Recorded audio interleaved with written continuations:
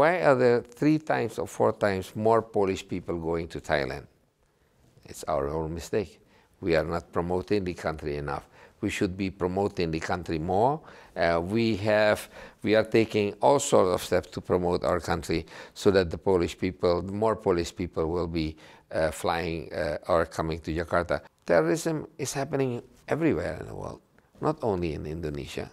Terrorism is happening in New York. It's happening in schools in America. It's happening in universities. It's happening in Denmark. It's happening in France. It's happening in Japan. It's happening in India. Indonesia is not excluded from this. What we need to do is we always, as part of the non-aligned movements, we are always looking how to improve and how to be on guard all the time. We are always on guard, and Indonesia has actually gone after the most number of terrorists in the world, has been one of the most successful countries in the world that have gone after terrorists.